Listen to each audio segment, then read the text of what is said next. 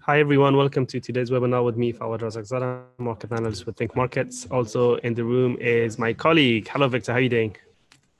Hello, I'm doing great. Looking forward to another vibrant discussion about what seems to be a much more interesting market than over the past few months. Indeed, we've seen bond yields spiking, and this has led to a sell-off in the technology sector. Crude oil prices have been rallying rapidly, with Brent climbing above $80 a barrel, which is significant, really, come to think about it, given how strong prices have risen. We'll talk about crude oil and the stock markets and yields and discuss things in greater detail. But for those of you who have joined us live, thank you so much. Please make sure you ask us questions during this webinar. For those of you who are watching a recording of this, please consider joining us live next time so that you can ask us questions, and we'll be more than happy to answer any questions you have during this webinar.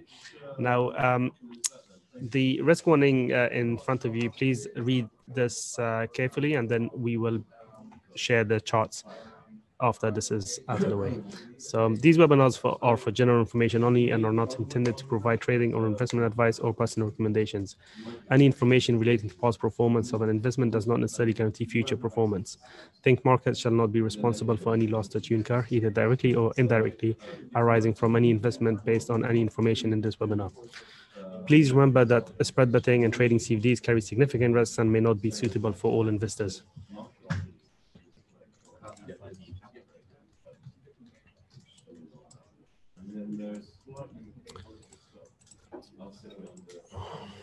All right. I think the best place we can start would be to go straight to the equity markets and share the chart of NASDAQ, maybe, because this is a technology-heavy index. And we can discuss over this chart in terms of what's been happening to give you an idea, about what's driving the markets at the moment. So as you can see, the technology heavy index has dropped in recent weeks, and it is pointing to another weaker open today. This is the CFDs, obviously, down 1.36% at the moment. It's off its earlier lows, but only a little bit. Similarly, the technology heavy DAX, German DAX index is down. It's down by 1.24% as we speak. Other European indices and US futures are also lower. The French CAC is leading the way. But you can see that the Russell futures are only down by 0.3%. The Dow is only down by 0.37%, reflecting these indices lack of technology companies in them. So why are technology stocks falling is the key question. Well, it's all to do with bond yields. And if I share with you the chart of US 10-year bond yields here, you can see that in recent days we've broken out to the upside with the 10-year hitting 1.5% yesterday, and it is holding steady so far in today's session. And similar picture really across the board in Germany. The bond yields have also risen, albeit they still remain miles below where the US yields are. In fact, the German yields are still below zero level. So it has some way to go, but the fact that they are rising is something to notice. To be honest, considering the levels of inflation seen across the globe, I'm still surprised that the yields are this low. This low, indeed. This is a very interesting point you've made. The US 10-year is at its highest level since June. It's not even reached its peak that was hit in March of this year at around 175, 180.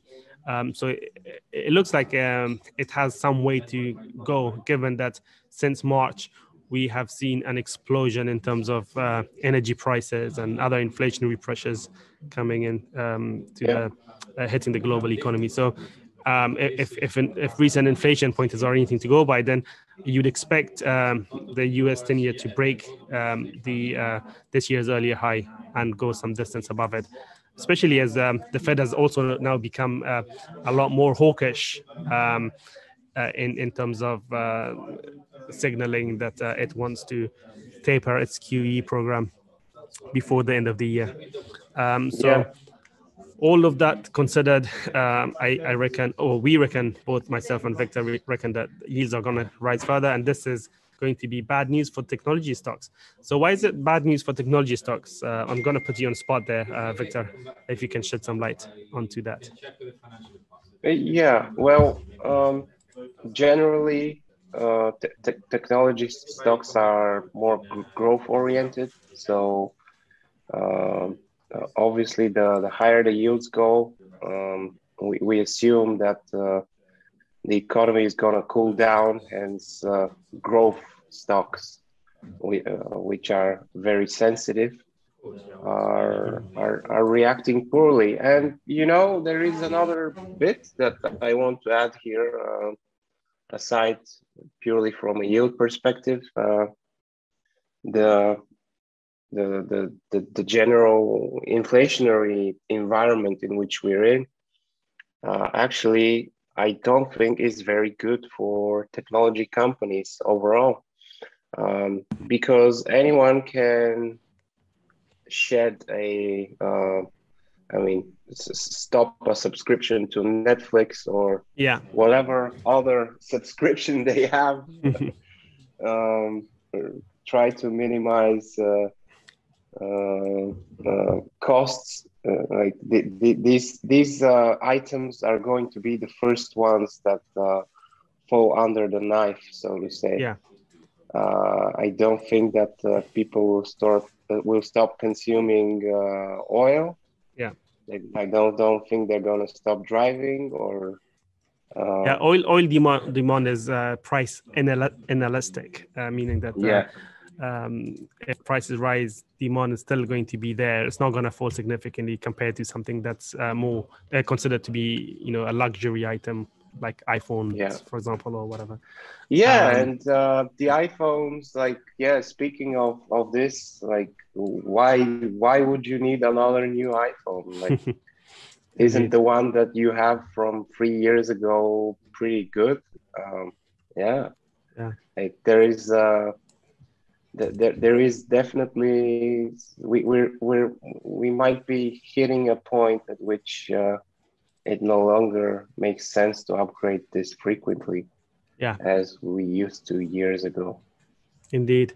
Another thing with technology stocks, they are, as Victor mentioned, they're growth stocks, and growth stocks, they have low dividend yields, right? So from a yield-seeking investor's point of view, does it make sense to continue buying overvalued technology companies at these elevated levels, or just invest in the government bonds and earn a fixed interest coupon payment? So there's that as well. People are yield-seeking investors don't find the technology companies to be more attractive from a valuation point of view. So as yields continue to rise, we should see technology-heavy indices come down, and S&P obviously has lots of technology stocks in it, but the Nasdaq 100, as we shared before, is the one that will be in focus. And this Nasdaq index has broken its bullish trend line, as we previously pointed out. It did sell off last Monday, I think it was, and then it recovered, retested the broken trend from underneath, and it has held as resistance with the prior support and resistance zone, these red lines providing resistance this time, leading to another drop. So going forward, I think it makes perfect sense to continue to look for short setups until obviously yields stop rising or yields reverse. And so The areas of resistance I would be looking for next is this zone here. Let me just put a box around it. The reason being is that this area has offered a bit of support yesterday and previously before we saw the breakdown overnight. So if we see a recovery attempt back into the zone, such as like this, and then I would expect the market to resume lower from there and take out liquidity, meaning stop loss orders from people who went long here or here.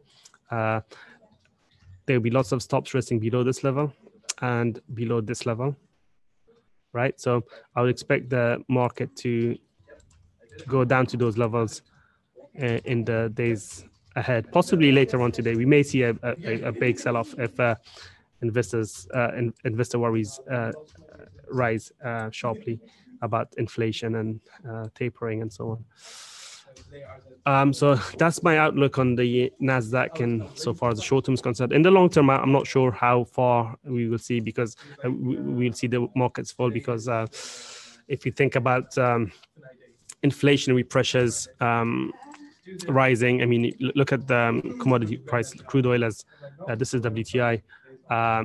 It has almost reached its prior high that was hit in July.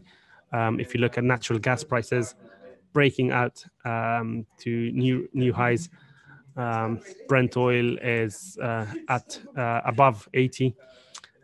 All of this adding to inflationary pressures, but it's also hurting the consumer, right? So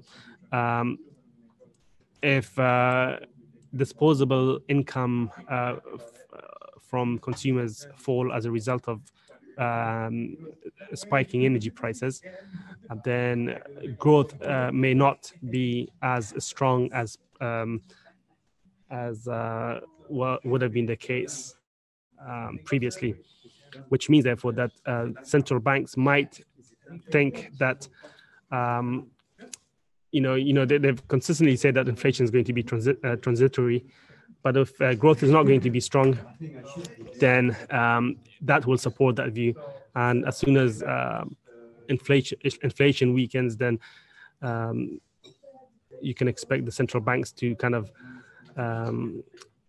not reduce the stimulus as fast as they would have done if inflation had remained high.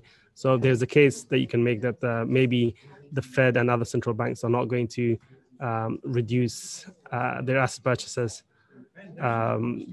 significantly because of the fact that growth is going to weaken as a result of spiking energy prices and so on. Yes, that's inflationary right now, but we could see inflation fall back, and that could be a reason why stock markets might not fall as much as we think they might. But right now, the trend is clearly bearish for the major indices, and we would favor looking for short setups on the technology-heavy indices like the DAX and the Nasdaq. Now, the DAX is also it's also looking bearish, isn't it, Victor? It's kind of made a high here and it's broken the trend line. Rebounded from this double bottom that was formed around 1550. And we were seeing this rebound fading, and there is good reason to expect another visit to that level around 15,000, and really, the 200-day moving average, which is quite something. Indeed, if we break below that. There is an interim level of support right here that's being tested at the 15,000, call it 15,400 or thereabouts. Yeah. Which was it was kind of interim resistance when the market tried to stage a recovery, and then we broke above it. Now it's being retested from above. So we may see some hesitation here as we are at the moment. Maybe we can copy this to our intraday charts and see if we can define this level more precisely. Perhaps this level here or around this area. So we may see a bounce from here but given the daily chart looking bearish, making lower lows and lower highs, if we do see a bounce from here, I would consider that as a short covering bounce rather than anything else, until the chart still has otherwise. So this is the hourly chart we're looking at. The shaded area is was previously resistance, and it may offer some support, as I mentioned. But if you break below that, then the next level of potential support in the short term could be this level right here, where we have the 61.8% Fibonacci retrace also converging. And then below that, I don't see any other major levels until that double bottom low that we saw on the daily. In terms of resistance, this level is now going to be key. So let me just color that in red. This level was previously support. And so if we get a retest of this level, we may see some weakness coming around that level. And that level ties in with this right here on the daily, which was, which is the base of support from Friday's price action. Yeah. Yeah, which has now been broken. Moving on to other asset classes, this time around, due to the rise in yields, gold isn't proving to be a safe haven when compared to the stock market. Like, we have seen this pattern over and over again, where gold was getting bid the moment the stock market starts dropping. Yeah. And this time we're not seeing it. What's going on there? Yeah. So I think the dollar gold is in recent years, actually, gold has not had too much of a positive correlation with the S&P 500.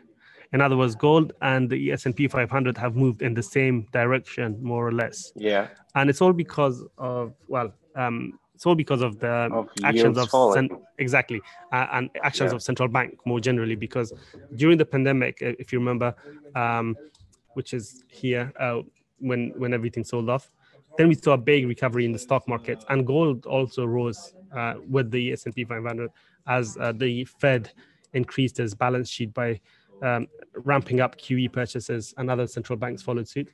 So all of that cheap central bank money that came into the markets found its way into stocks and other assets, including gold and silver. But now, since peaking at a new record high, gold has been declining for about a year now, just over a year now, making lower lows and lower highs. So the same reason that we're seeing technology stocks struggle, which is rising yields, gold is also struggling for that same reason. Now, why is rising yields bad for gold? Well, if you think of gold as an asset that pays no interest or dividend, unlike equities, and furthermore, it costs money to store, investors are better off, they would feel, by holding on to bonds, right? Because they can expect to get some coupon payment from that, even if it's very low, but at least it's not going to cost them any money, unlike gold, which not only it's pointing lower at the moment, but also it doesn't pay interest. So that's the reason why we're seeing gold prices struggle. And you have to pay for storage. That's what I'm saying. Yeah, storage cost. So for that reason, gold is struggling. But you also have the dollar. If you look at the dollar index is trying to break out, and this is looking quite bullish, isn't it? This is because the Fed is comparatively more hawkish than many other central banks, and not least the Bank of Japan or the Swiss National Bank, whereas the Fed is expected to taper its bond purchases in the coming months and potentially raise interest rates next year, whereas other major central banks are not in that position just yet. So this is putting upward pressure on the dollar. And when the dollar is rising, then everything priced in the dollar tends to fall, with the exception of a few things like crude oil at the moment. But generally, rising dollar is, or appreciating dollar is not good for dollar assets. But I can see a question related to this from one of our participants in this webinar. If the stocks are risky at the moment and investors are selling them, then why investors are not buying safe haven assets like Japanese yen, Swiss franc, and gold? Well, there are two reasons. And I'll let Victor as well to have an input in this. The first reason I can think of is it's not really risk off across the stock markets. So let me go back to the indices. Yeah, we talked about technology companies coming down, or technology stocks getting a hammering at the moment. They're only off only slightly from their previous record highs. So that's one point. Another, if you look at the likes of the Russell, Russell rallied yesterday. Yeah. And it's now testing this potential support level. So so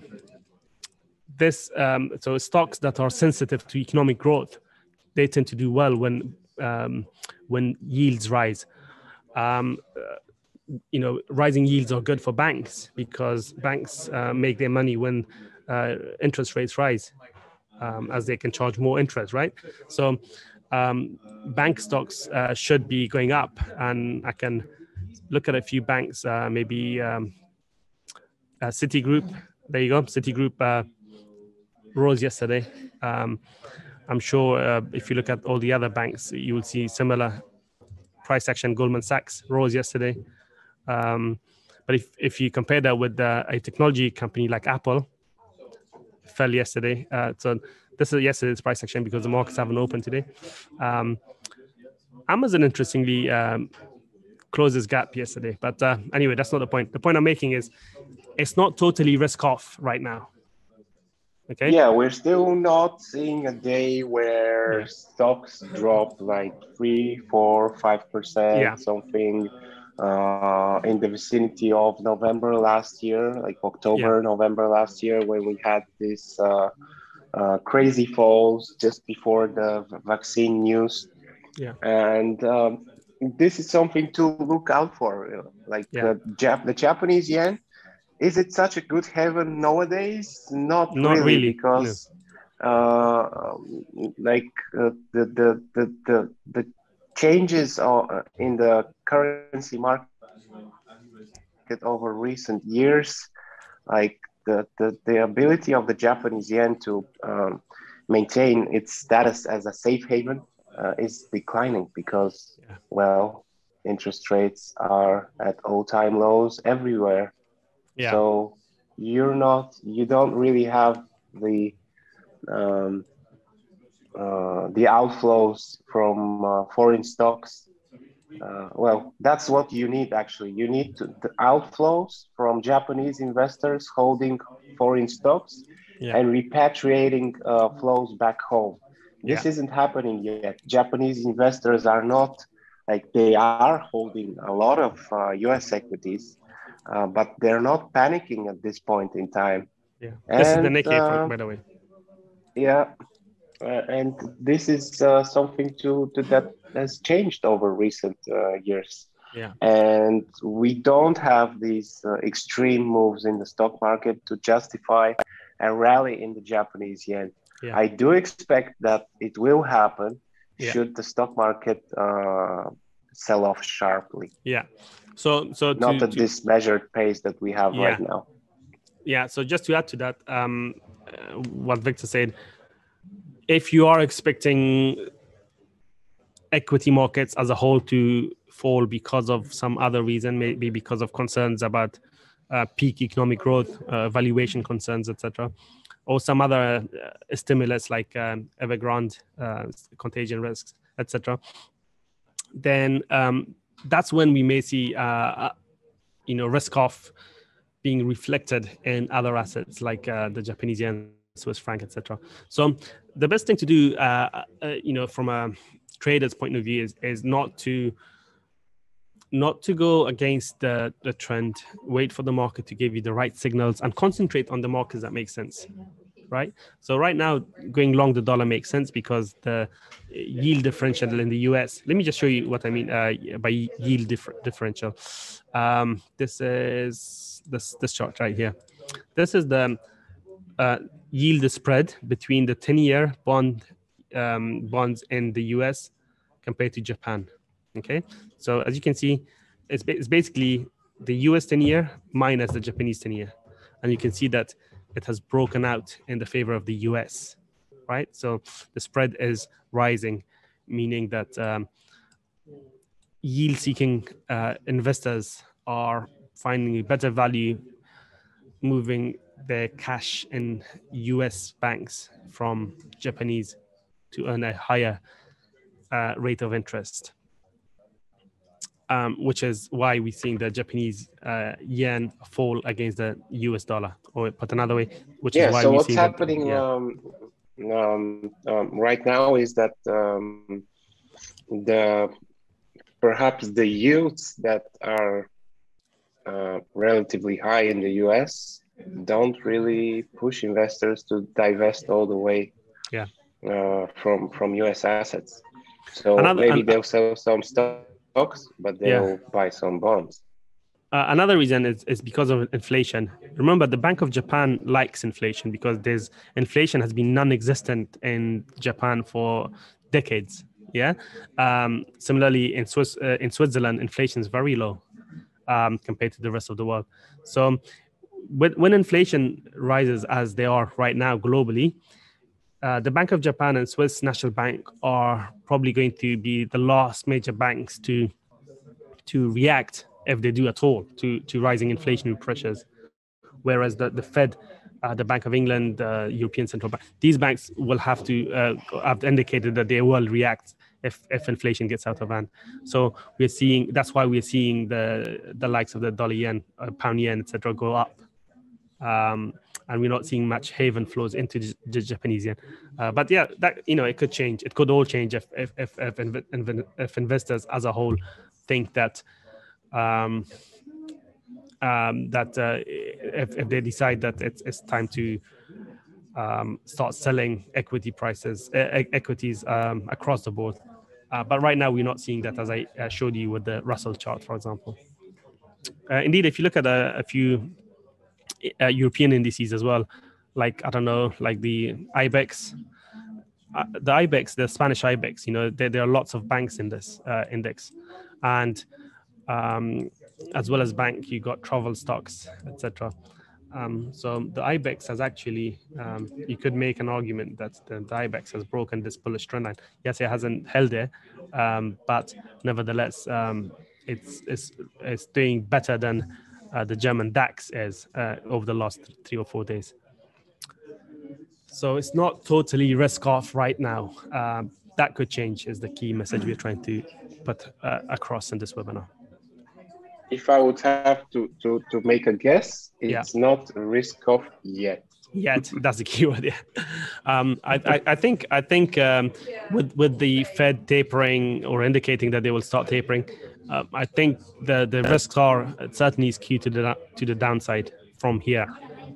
So we may well see haven assets find support in the coming months. But insofar as gold is concerned, going back to it, right now it's making lower lows and lower highs. So the path of least resistance is to the downside, which means therefore that unless you're a long-term investor, as a trader, you have to be very careful because especially when leverage is involved, that things could go against you. And make it very uncomfortable, to say the least. So wait for the right trigger. Right now, we're not seeing any bullish characteristics in this. So the wait continues. The last high in gold from a purely technical point of view now was this level right here. So I would wait for gold to break that level at 1787 before turning bullish on gold. Even this level right here, if you're more If you're an aggressive short-term trader, this was yesterday's high at 1760. That level, I can put a alert on short-term bullish. Okay. So yeah, I'll get an alert if this I'm breaks. gonna make my usual shout out here and say that we're likely to see 1660 before 1760. Yeah, I mean that looks quite likely given the rising yields and rising dollar, and also imagine that a lot of retail-minded people, traders, will have seen these lows, double bottom here, another low here, calling this a triple bottom. Support must be really strong here. They would be thinking, support was strong at one point. Is it still going to be strong? That's the key question. And judging by the behavior of price action across the financial markets, we don't think this level is going to be very strong anymore. If anything, it might, the resting orders from people who are long gold might attract prices towards these levels. So we may see a run on these stop orders that are undoubtedly resting below these lows in the days ahead, possibly later on today because of the way gold is falling right now. So don't be surprised if we see a spike lower. But for whatever reason, if you're bullish on gold, just wait for that trigger, okay? Yeah. Shall we move on to the currency market? Something's going on with the pound today. What's up? Do you have any clue as to why particularly the pound? Yeah. So the pound is looking quite weak today, obviously against the dollar. This could be a dollar story, obviously, because dollar's rising across the board. But if you look at the other pound crosses, for example, the euro pound, it's also risen. The pound yen has fallen. So even the yen is the weakest currency. It has been the weakest currency in the last few days, but the pound today is even weaker. Well, today is weakest. Yeah. So what's up? Like the Bank of England said that they're going to raise rates. What's going on? Exactly. So previously, the indications from the Bank of England officials were that we are going to see an interest rate rise probably early next year. What's happened today, or I think overnight, we saw a comment from the Bank of England governor, Bailey, who said that the supply bottlenecks that are creating inflationary pressures right now in the economy, they pose risk to economic growth, and that things could fall apart, or he implied something in those lines, meaning that the Bank of England governor expects economic growth to slow down sharply in the coming months because of the supply bottlenecks and other factors, which could be interpreted as an indication that perhaps a rate hike might not be so imminent as had been previously the case. So if the Bank of England is having second thoughts about tightening its belt insofar as monetary policy is concerned, then investors are kind of pricing out those rate hike expectations from the pound, and they are selling the currency left, right, and center today. So it makes sense for it to be reacting the way it is, given those comments from the Bank of England governor. That's why. Is there any hope at this point in time for pound bulls? What are the levels that you would be looking at? So as soon as the pound started to go below last year's high, this is last year's high against the dollar, right? So when the pound had a strong rally like this last year, what we wanted to see is a continuation to the upside. So each time it came down to this level previously, we were expecting a recovery from there, and lo and behold, it did go on and rise further. But then it started to break down here. It was the first big clue that it doesn't want to stay above that level. And then it started to recover again, but failed to hold above this level. created another low below the 2020 high, and now is coming down again and it's trying to break down decisively. So right now, I would say that the risks are that we may see further weakness in the short-term outlook, and where I see some level of support coming in would be around 135, which is another 100 pips below where we are right now. So the area around 135 is marks two really important levels. First, the 2019 high, which was this level right here, comes in just ahead of that at 135.15, and then this year's earlier low comes in at 134.45. So this area here is going to be really important as far as the pound is concerned. Do you see any levels that might be of interest to you, Victor?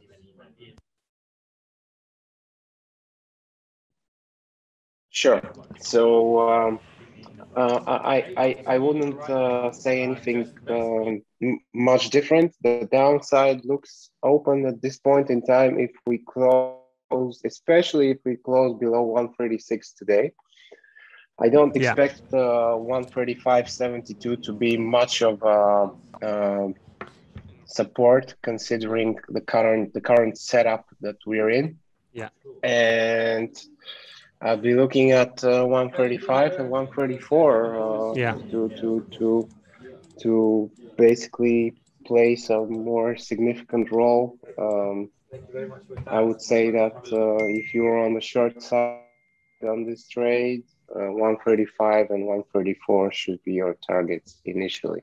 Sure. Maybe we can do this ABCD projection as well. Comes in at around 132. You know, A, B, the move from point A to point B here equals to the projected move from point C to potentially point D right here. So there's a projected ABCD move down to 133. That could be an additional target. You could also use more your Fibonacci extension levels. So, for example, draw your fibs from this low to this high. You can see the 161.8 comes in at around point D of this ABCD move at just above 133 handle. The 127.2 Feb retrace comes in at the 130, around 135 area. So those are the key downside levels for me insofar as the short term is concerned. Let's see if you know there's lots of central bank speeches scheduled for this week. If you look at this economic calendar, we have today's Tuesday. We have Fed chair testifying. We have a couple of FOMC members speaking, and Governor of the Bank of England will be speaking again on Wednesday, as well the Bank of Japan governor and Fed chair as well. So lots of central bank speeches to look forward to this week. And we may hear different thoughts from the Bank of England governor later on in the week that could reverse the weakness in the pound from a more macro point of view. But right now, it looks bearish.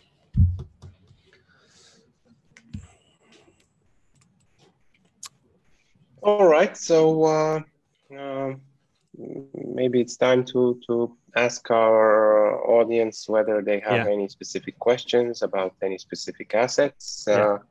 In the meantime, let's have a look at the crypto space. So with the energy prices rising, consumers' disposable incomes are falling accordingly. And I know. What do we do? Bitcoin can be thought of as something that most people would consider luxury investment. If they have some spare change, they would probably invest in crypto. And if they need to spend to pay their bills because they can't afford it, then some investors might have to sell some of their assets, including crypto, to pay off some of their bills. So from that point of view, cryptos are going to struggle, I think, in the short term. And let's not forget also China's ongoing crackdown. A few days ago, they banned all transactions in China, all crypto transactions, I should say. China is the world's second largest economy and the most populous country in the world. I think it accounts to about 14% or 17% of the world population. Chinese population. There you go. Some 1.4 billion people live there, which is I think nearly like 17-18% of the world as percentage. Let's just write that as percentage of the world. I have 18%. Yeah, I have another thing to stress here that is totally unrelated to anything we have discussed so far. Go on then. So the recent rise in energy prices, which is pretty substantial all over the world. Yeah. Couldn't that result in a crackdown on cryptocurrency mining? Because arguably, cryptocurrency mining is not something that the whole society is benefiting from at this point in time. And you're seeing energy prices in Europe natural going gas through the roof. And this is something that I think is totally going to reshuffle the crypto mining space. And the lower, the more countries realize that they have some spare, so they can open some spare capacity for the electricity grid if they limit cryptocurrency mining. The less the more the difficulty is going to decline for all the cryptos, and hence I think that their value should decline as well, because if it's not that difficult to mine it, it shouldn't be that expensive. Exactly. So that's another very important point that you've made there, which is going to be an issue facing cryptos. I think even in the current climate, if you think about mining, it's going to impact mining, current mining of Bitcoin and other cryptos, the high energy prices. So that in itself is kind of... Yeah, and considering the fact that so many countries have gone to out of their way to make their energy grids more green. If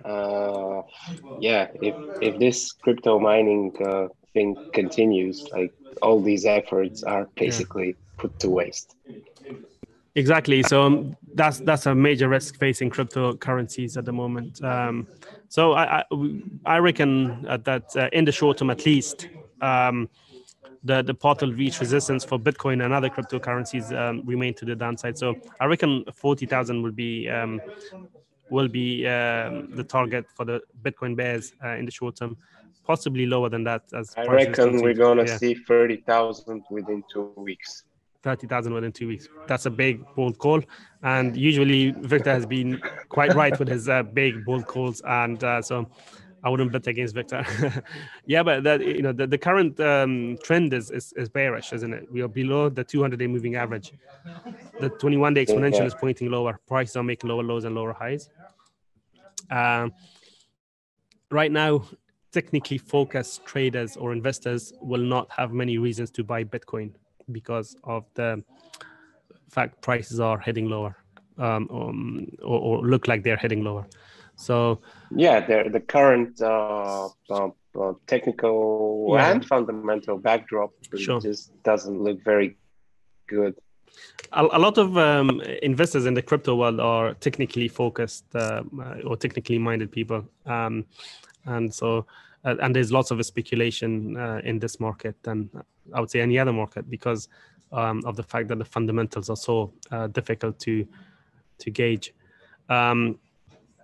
So people like to buy things that are rising, buying the dips in a rising market is one of the favorite ways of us, going long on anything. Right now, it's not a rising market, so instead of dips being bought, people are or traders will be more inclined to sell the rallies into resistance.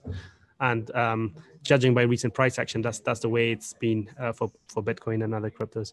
So in the short term, the path of least resistance certainly looks bearish to the downside. If you're bullish on any cryptos, just be patient. The markets will bottom out, but don't preempt it. Just wait for that right signal to emerge.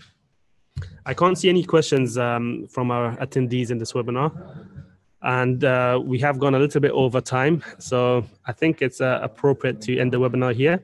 And let me thank you for those of you who joined us live and for your lovely questions. I hope we have been able to shed some light into what's going on in the financial markets and giving you some ideas about how to go about the business, at least in the short-term outlook. We will have the same webinar happening next Tuesday at the same time. So please make sure to join us for that one. Also next week, we have the non-farm payrolls preview webinar on Friday, which is, as the name suggests, a preview of the US jobs report happening at 11:30 London time. Please make sure to join us for that one as well. See you in those webinars. See you soon. Good luck.